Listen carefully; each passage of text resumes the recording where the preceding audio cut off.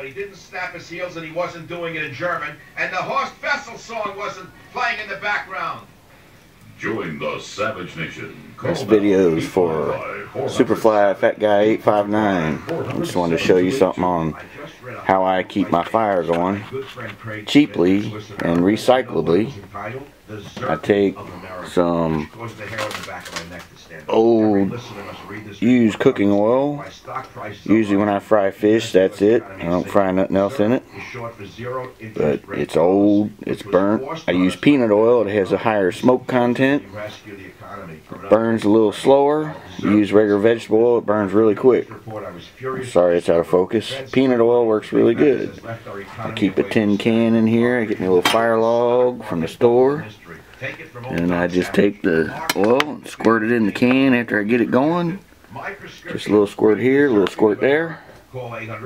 Keeps it going. It's free. Well, it's not free, but it's cheap. It's recyclable.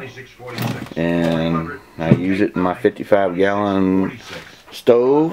Ignore the beer bottles. Those are to keep the shop kitty from jumping on the stove.